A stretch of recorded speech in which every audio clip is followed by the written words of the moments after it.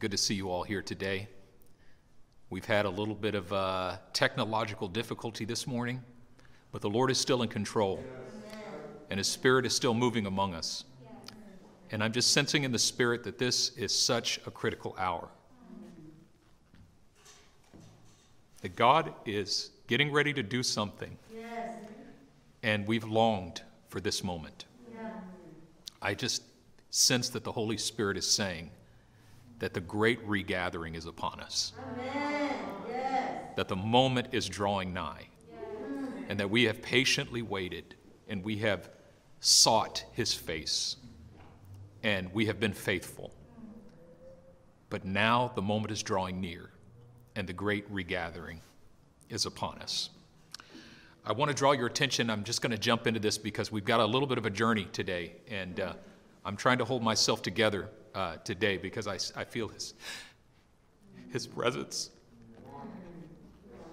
so strong. But I want to get into this word, and I want to give it to you. So this is 1 Samuel chapter 7, verse 12.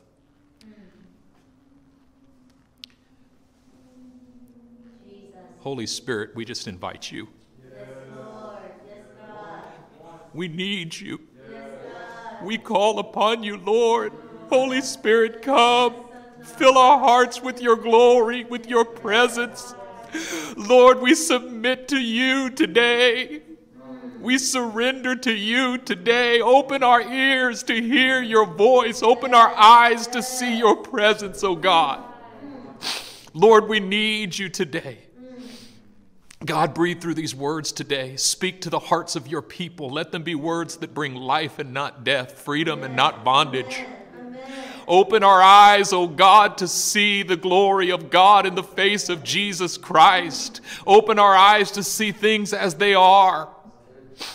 Father, we thank you, Lord, that you said that you would gather us even from the ends of the earth, and that this is the moment in which you are calling us and you are gathering us together to you.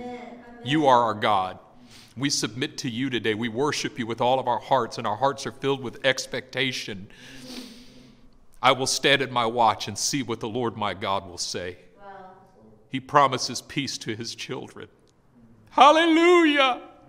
Jesus. Lord, your presence is so wonderful. There is nothing like your presence, Lord. There is nothing like your presence, God. I pray that your presence would visit every one of your sons and daughters today, wherever they are. God, wherever they are, let the Holy Spirit come into every room and into every household and into every living room and into every bedroom, every place where the sound of this service would go. Let the Holy Spirit move upon your people today, God. Oh, my God, pour out your Spirit on your sons and daughters today, God, on every soul that is lifted up to you today, God. Let your presence come, God. Let your presence come. Lord, break through today, God. Break through today, God. Break through today, God. Break through today, God. Break through today, God. We need an altar call today, God. We need an altar call today, God. We need to come to the altar and seek your face, God. We need to be touched by you today, God. We need to be touched by you, God. We need a touch from the Master's hand today, God. And so we seek your face. We seek you with all of our hearts, O God. We incline our ears unto you, O God. We listen for your voice, God. We listen for your voice. Hallelujah. Hallelujah. Hallelujah. We worship you today. In Jesus' mighty name. Amen. 1 Samuel chapter 7, verse 12. Then Samuel took a stone and set it up between Mizpah and Shin and called its name Ebenezer, saying, "Thus far the Lord has helped us." Can somebody get me a tissue or a paper towel or something, please? Thank you. Gracias. Now I got pieces of tissue all over my face, probably. Okay, praise the Lord. Are we okay? Okay. All right. Okay, I'm ready. Okay, we're good. All right, we're okay. The book of 1 Samuel starts with a barren woman who was loved. Her name was Hannah. Her husband's name was Elkanah. She was barren. She could not conceive, but she was loved. And she began to cry out to God in her barrenness, and God responded to her barrenness by giving her a son. And the whole story of the book of 1 Samuel is set in motion as this woman who was barren but loved cries out to the Lord. Her womb is open, and she conceives a son, and she gives God a sacrifice of thanksgiving. A sacrifice of thanksgiving. And that sacrifice of thanksgiving, God turned into a prophet. So the prophetic is always born out of sacrifice. And sacrifice is always born, right? Sacrifice is always born out of thanksgiving. And thanksgiving always comes from an experience of barrenness in which something that you have attempted fails. Something that you have desired does not come into being. Whenever we walk through situations of barrenness in our lives in which it seems that our plans come to nothing, that is simply God positioning us for a miracle. Because many of us, we cry out for miracles, but we don't want God to put us in any situation in which we need one. As soon as we're put in a situation in which we need a miracle, we begin to feel abandoned by God. But God says, how can I give you a miracle if you don't let me put you in a situation in which you need one? You see, if you're put in a situation in which you need a miracle, that is God's gift to you. God is setting you up for thanksgiving. And when God sets you up for thanksgiving, he sets you up for sacrifice. And so Hannah gives birth to a child. The desire of her heart comes to be. And the first thing she does in response to the blessing is make a sacrifice of thanksgiving to God. She says, I'm going to give God the fruit of my womb. I'm going to give him my firstborn son. And that sacrifice, that which was given to God as a sacrifice, God says, I'm going to speak through that. Because at the end of the day, God can only speak through your sacrifice. The prophetic is always the fruit of sacrifice. Had this woman not made this sacrifice to God, Israel would have been left without a prophet in the midst of one of its greatest moments of crisis. In fact, the nation of Israel might have ceased to be had there not been a prophet at this critical time. You see, Samuel was born during a time in which Israel was in trouble but didn't know it. Israel was in trouble but didn't know it. And the worst place you can be is in trouble but not know you're in trouble. They were in trouble for two reasons. Number one, 1 Samuel chapter 3 tells us that the word of the Lord was rare. Nobody was hearing from God. You're always in trouble when you're in a situation when neither you nor the people around you can hear from God. You see, we're never in trouble if we're hearing from God. Even if there's trouble all around us, as long as we can hear from God, we're okay. We can walk through the worst types of situations, but we're hearing from God, so we're okay. But when the word of the Lord becomes rare and neither you nor anyone around you is hearing from God, there's no word from God, you're in trouble. And the biggest problem of Israel was that they were not hearing from God, and everyone was okay with that. Nobody was crying. Nobody was worried about that. Nobody was lamenting and crying, and there was no sackcloth and ashes. There was nobody going, God's not speaking to us. Something is wrong. Now you know you're in trouble because you're so deep in the deep that you don't even know how to cry out of the deep. Second problem was that there was sin in the camp. Nobody was hearing from God, and there was sin in the camp. Meaning that they were taking God's presence for granted. That's all sin is a taking for granted of the presence of God. He's always going to be there. Actually, sin is a failure to connect with the fact that God is always, always, always with us.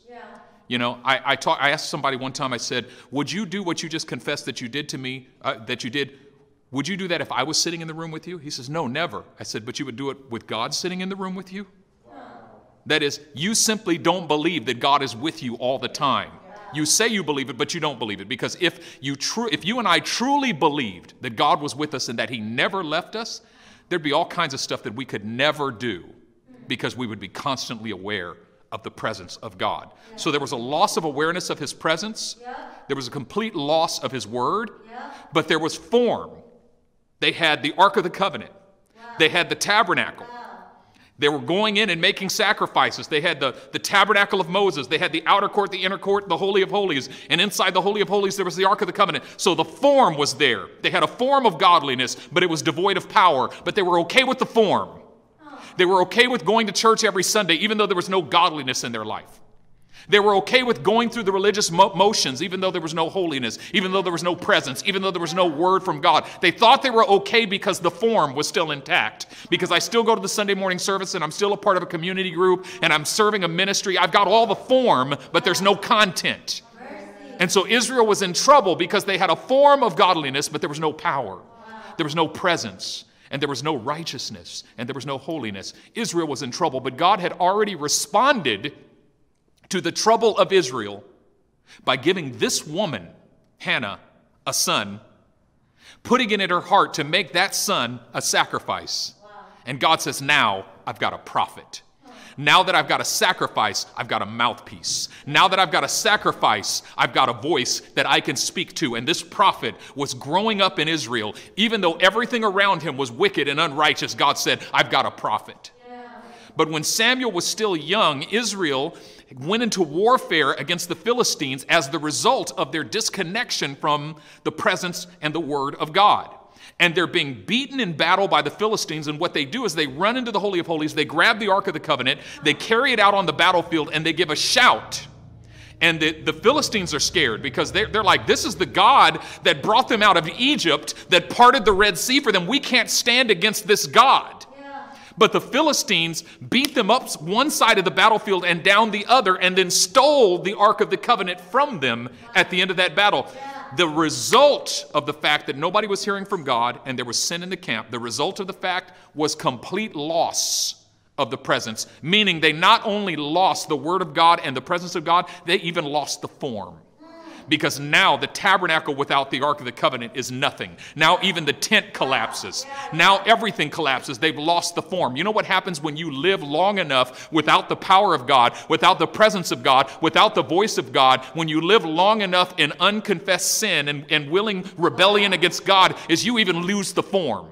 You even lose suddenly you can't even go to the Sunday morning service anymore. You can't even go to the community group anymore. You lose the form. The form collapses when all of a sudden the Ark of God is stolen from you in some battle, some warfare that you enter into, when you try to fall back on the presence of God and it's not there because you haven't been walking with Him. Wow. And so the form collapses. Wow. But the prophet is still there. God's response, God saw that this was coming, but God had already responded and they didn't know it. You see, God has prophets in your life that you don't even know are there. They're, even right now, we see what's happening in America, and it feels like evangelical Christianity has collapsed around us. We've lost our witness. Our witness has been incinerated. It seems that the ark has departed. Ichabod, the glory has departed, but God has already responded. And you know when I see God's response is when I look and see these little children running around. There's prophet Samuel's growing up around us, and we don't even know that God has already set them aside and put His mark on their lives and determined that He's going to speak to Israel again one day. Wow. And here's the crazy thing. The Philistines steal the Ark of the Covenant, and they try to put him in the temple with their god Dagon. And they wake up the next morning, and Dagon is bowing before the Ark of God. They set Dagon back on in his place. They go to sleep, come back the next morning, and Dagon's not only bowing, but his arms are cut off. The thing that they discovered was that God was very able to defend Himself. You see, the thing is that God was never in trouble. Israel was in trouble. Can I say that Christ is not in trouble in America? Christianity is in trouble. Christ is not in trouble. God can defend Himself. Say, oh, this is giving God a bad name. No. You can't give God a bad name, but you can give Christians a bad name. Right? God is never in trouble. God is able to defend Himself. The kingdom of God will continue to expand. God's going to do His thing with or without us. He's never had a bad day. Never woke up on the wrong side of the bed. Nobody puts rusty nails in his granola. Yeah. That's right. And so the Ark of the Covenant is with the Philistines for 7 months. The people of Israel are thinking, we've lost the presence forever. How many know that the presence always makes its way back to the people of God? The question is, are the people of God going to be ready for the presence when the presence returns? You see, if you've experienced the loss of the presence of God in your life, this is a season in which you must be preparing yourself for the return of the presence. Because God loves his children so much that he never abandons us forever. He never casts us off forever. God has already prepared the moment for the return of the presence. The question is, will your heart be ready for the return of the presence when the presence comes? And the problem was Israel was not ready. 7 months later, the Philistines said, we need to get rid of this thing because God is judging us. We can't have this God among us. And they sent the Ark of the Covenant from city to city to city. Finally, they sent it back to Beth Shemesh. And the people of Israel there in Beth Shemesh, they were gathering in their wheat harvest, and they see the Ark of the Covenant coming over the hill being pulled on a cart. And they run. They're not ready for the presence. They don't know how to handle the presence. They run and pull the lid off the ark and look inside. And the judgment of God falls, and people start dying everywhere. Wow. So then they call the people up in Kiriath Jearim. They're like, you guys need to send some priests down to get this thing because we don't know what to do with it. We can't handle it. The presence of God is too hot for us to handle and too cold for us to hold. Yeah. And so the people of Kiriath Jearim, they grab their priest Abinadab. He comes down. He's reading the book. He learns from the book how to handle the presence of God, because you don't just treat God with contempt. You can't become over familiar with him. Hey, my homie, my dog, God is my dog. He's my homie. You know, I even heard somebody said she calls God the N-word. That's my N right there. No. He's not your homie. He's not your dog. He's not your road dog. He's not your buddy. He is Lord. He is King. He is Savior. He is holy. He says, by those who approach me, I must be regarded as holy. And so if you want to handle the presence, you got to learn it from the book. And by the way, the book is always better than the movie anyway. You see, some of us you only want the movie. You want God to show up in the movie of your life. Let me tell you something, the book is better than the movie. You need to get in the book because there's details in the book that you're not going to find in the movie. That's another sermon. So Abinadab comes down, takes the Ark of the Covenant, consecrates his sons as priests, and puts it up in his house. And now for 20 years, the presence of God is really the sole possession of one family. One family.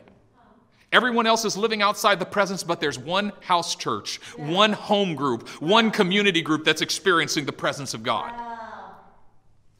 But the prophet is still growing. And when Samuel comes to maturity, after the ark has been in the home of Abinadab for 20 years in Kiriath Jearim, the prophetic is born in the heart of Samuel. Wow.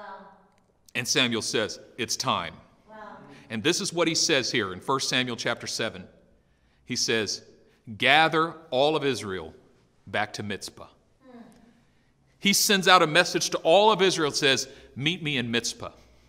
Are you ready to return to the Lord? He sensed that the hearts of Israel were ready. He sensed that people's hearts were open. He sensed that there was a brokenness of heart and a readiness to repent.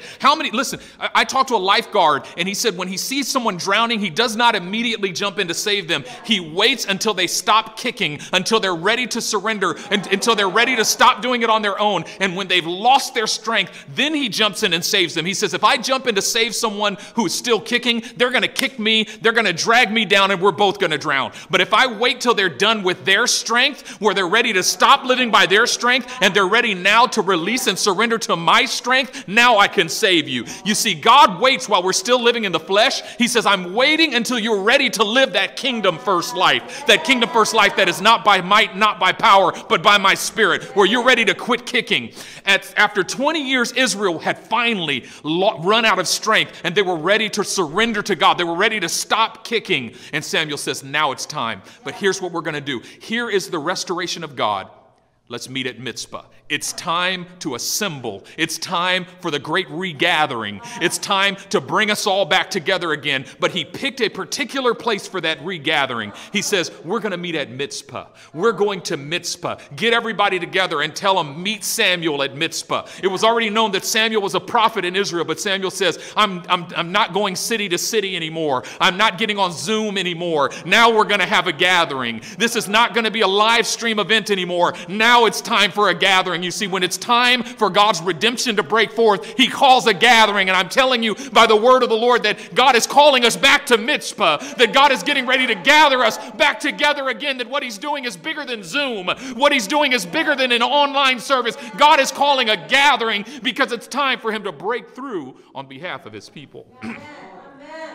And so Samuel calls a gathering at Mitzpah. But the question is, what is Mitzpah? You see, the word Mitzpah literally means watch. And what you would have found if you went to the place called Mitzpah, which was in the mountains of Gilead, was a heap of stones. And if you came to that heap of stones, that monument, and you asked one of the children of Israel, what is this heap of stones? What does this monument mean? They would tell you a story that you can actually find in Genesis chapter 31 of a young man named Jacob who had stolen his brother's birthright and blessing and ran for his life to be in Haran with his uncle Laban. And he was there for 20 years, acquired 2 wives and a bunch of concubines and had a bunch of children. And at a certain point, God spoke to him and said, go back home now. Go back to the land of your father Abraham and your father Isaac. It's now time for you to go back and possess your inheritance. And so he takes his wives, his concubines, his children, his flocks, his herds, and his servants, and they leave Laban's house. But they leave without telling Laban, his wife's father, that he was leaving. 3 days go by, Laban finds out, and Laban gathers his squad, and they go off in search. And Laban's thinking he's going to do some harm to Jacob. 7 days later, Laban overtakes him in the mountains of Gilead. But that night, the night before they met, God appears to Laban in a dream. Says, don't you dare lay a hand on Jacob.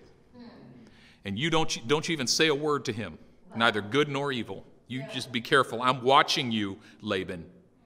If you put a hand on Jacob, you're going to deal with me. And then Laban wakes up the next morning with fear of God. I better be careful how I talk to Jacob because God is watching me. And he and Jacob have this interaction there in the middle of Genesis 31. And at the end of that interaction, it becomes apparent to Jacob that God is watching over him, that God has helped him, that God has provided for him, that God has brought him to where he is. And he sets up a stone.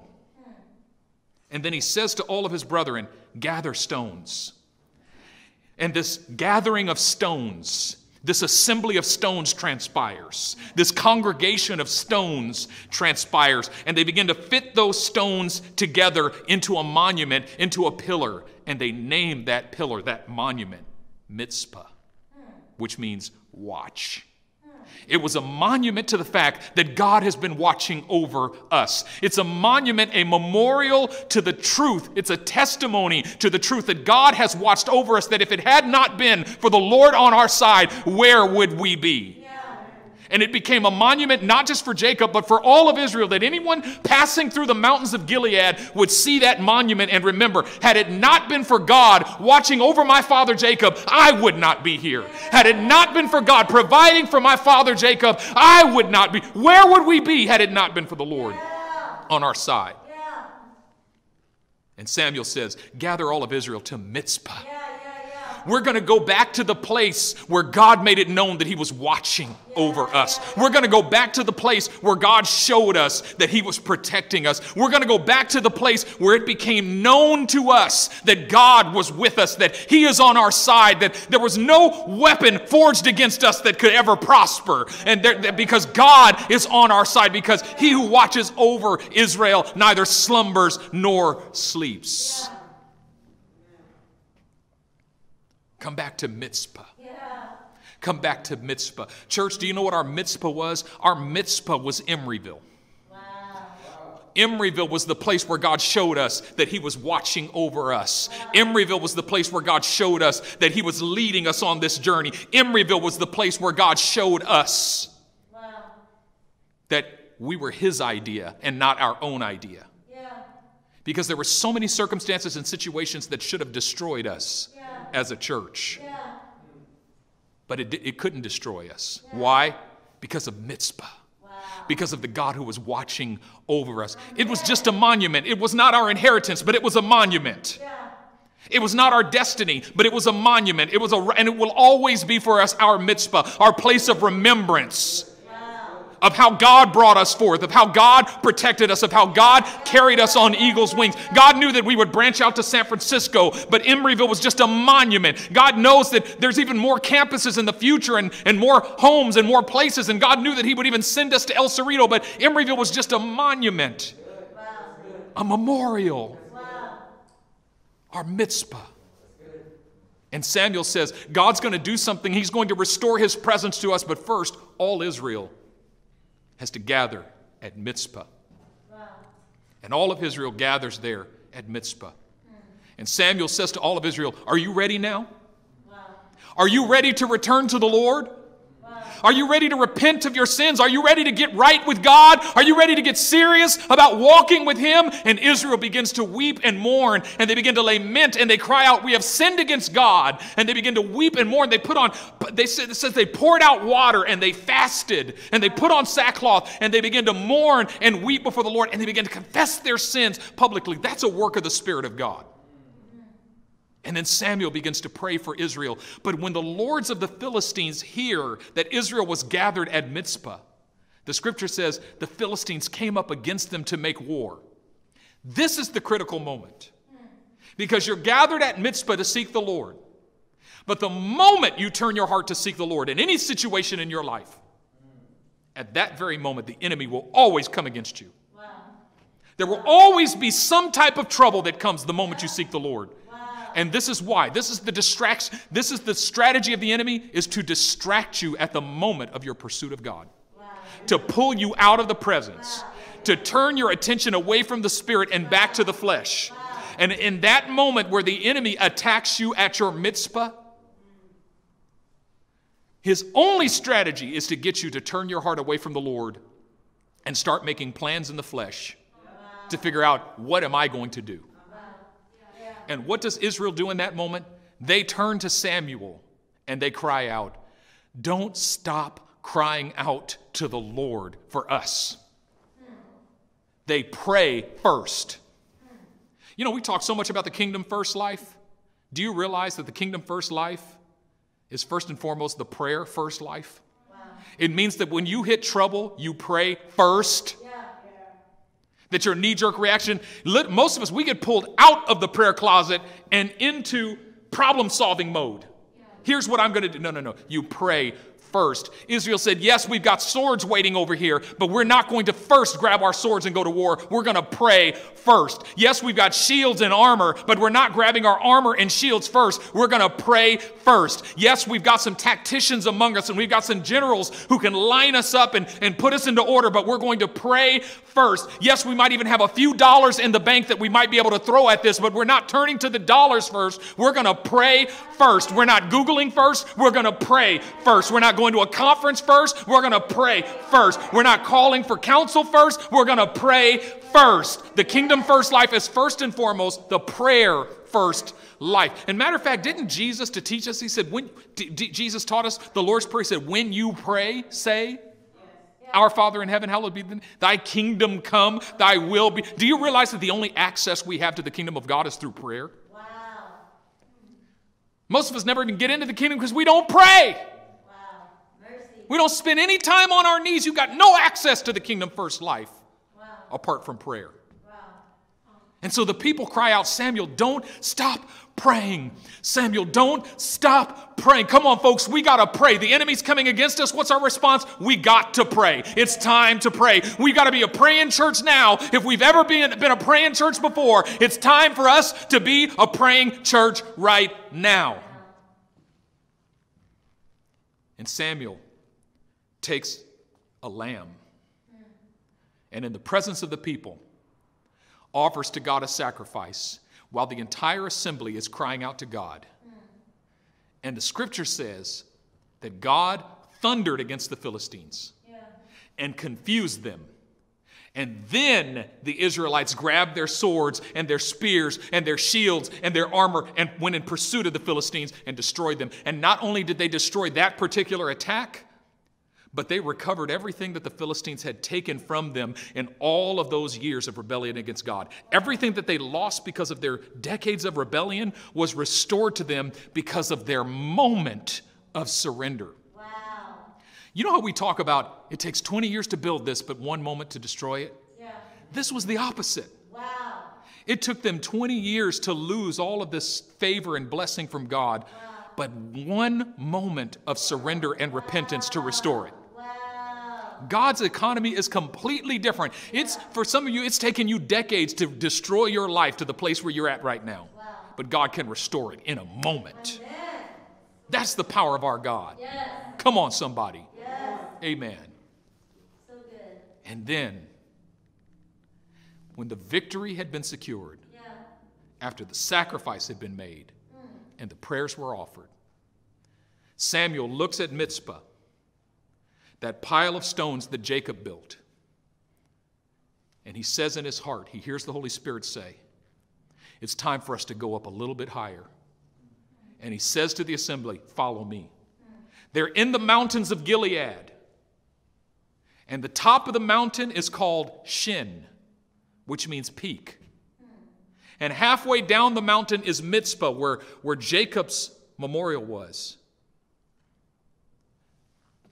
Samuel leads them halfway between Mizpah and Shin, between the last memorial of what God did before and the top of the mountain where God is eventually going to take us. Wow. And he said, we're building a new memorial here. And he builds a memorial, another heap of stones. Come on, gather these stones, pile them up. And he calls it Ebenezer, Wow. which means rock of help. Wow. We're not at the last place anymore, but we're not at the final place either.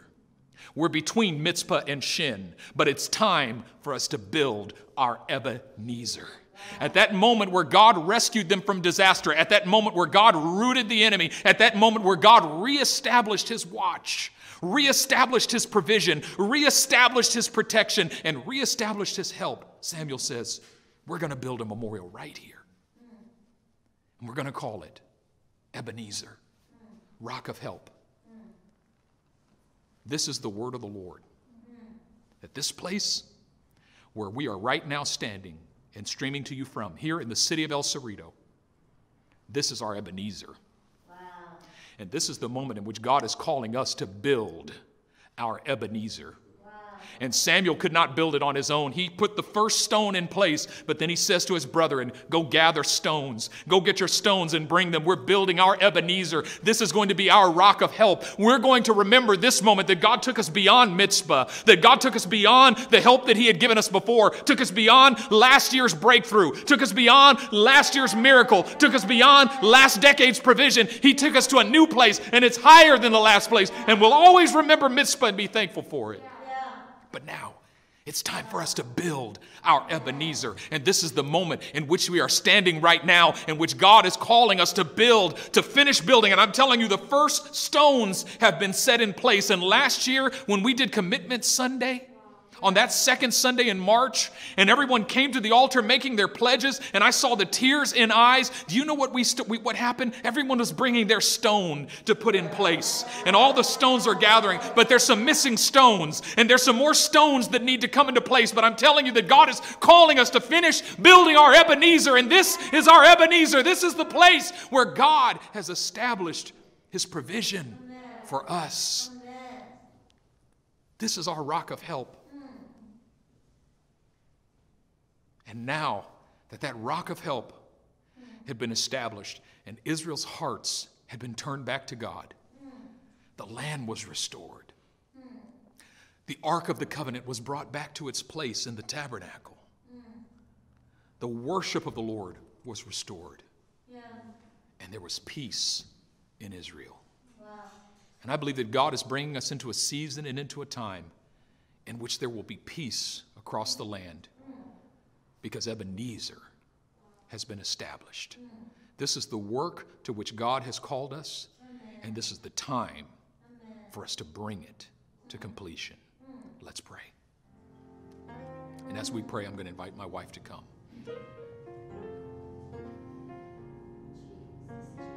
Precious Heavenly Father, we thank you today that you are our help.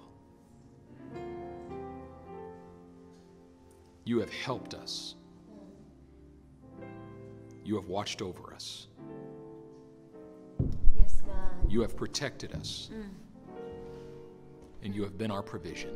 Jesus, Jesus, Jesus, Jesus. You have put it in our hearts to build this rock of help, this Ebenezer in this city. And I thank you that even now you're tugging on the hearts of your people. This work has begun, and we will fulfill it. Because it is the ministry that you've given to us. Holy Spirit, I pray for encouragement to come to every heart and every soul of every son and every daughter under the sound of my voice. And that those whose hearts you have stirred would gather their stones and bring them and set them on the pile. That this memorial might be built for your glory and your glory alone. Amen. I pray it in Jesus' mighty name. Amen. Amen. Amen. Amen. I don't know about you, but I feel the stirring and the rumbling under what we cannot see. You know, just looking back past few weeks, so many things have happened.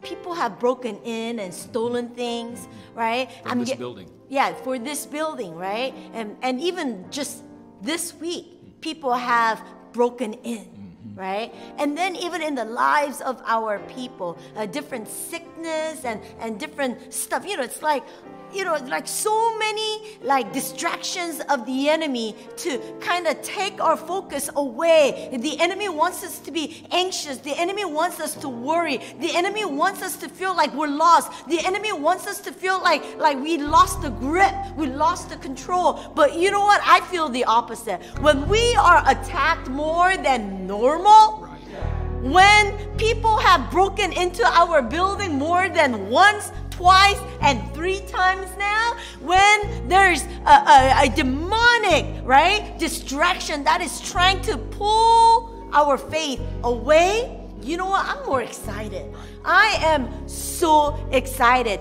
Family, church, it's time for us to refocus, realign, and we're going to join God in what He is doing. We will not be distracted. We will not walk in discouragement. But you know what? We're going to lift our eyes and we're going to walk with excitement and expectancy. Right? Last night when we did our family Bible reading, it talked about living with excitement because He is our Father and we are His children. It is like waking up to God. What's next?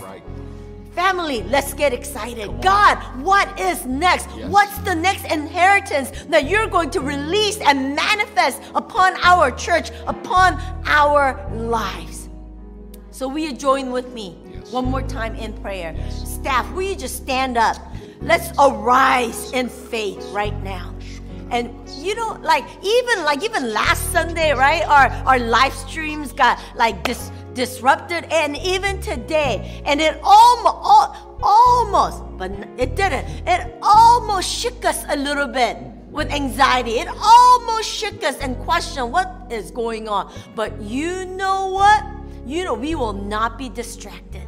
We're gonna rise up in faith, and we're not going to question God, are we going to lose this, God? No, we're not going to question God. We're not going to question, right, His authority over our lives. But we're going to ask Him a different question. God, what are you about to do? What are you about to do, God? You know what we believe? We need a miracle for our building project. We need a miracle in the lives of our people. We believe for supernatural miracles. We believe for healing. Those of you that have been struggling even physically with vertigo, with stomach problems, you know what? Even arthritis, you know what? We're going to believe for supernatural movement of God. So wherever you are in your home, rise up right now.